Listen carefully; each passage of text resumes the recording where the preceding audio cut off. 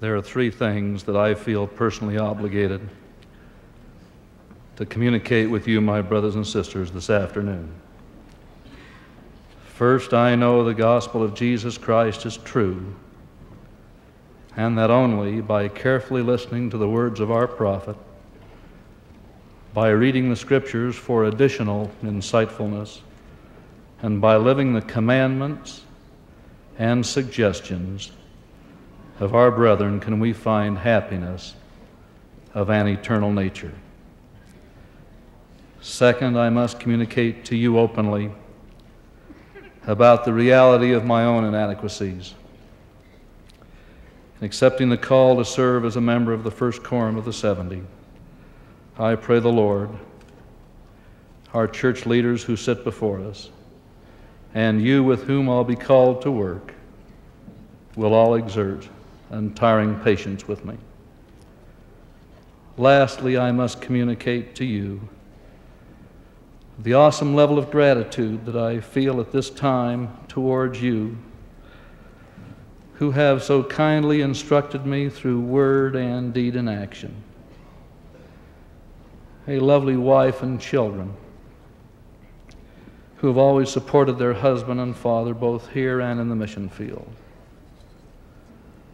A father and mother who never needed to worry about determining priorities because they understood that what was really important as easily as most of us find the act of breathing. Grateful for a sister and brother and for their families. I'm thankful for friends and associates who have been patient in their understanding of my weaknesses and of my lifestyle and other decisions that have been made, as hopefully as I was of theirs. So thankful to men like my mission president, A. Lewis Elgrin, to other men such as President Harold B. Lee, and Elder Richard L. Evans, a great aunt Bertha Irvine, and others who are no longer with us.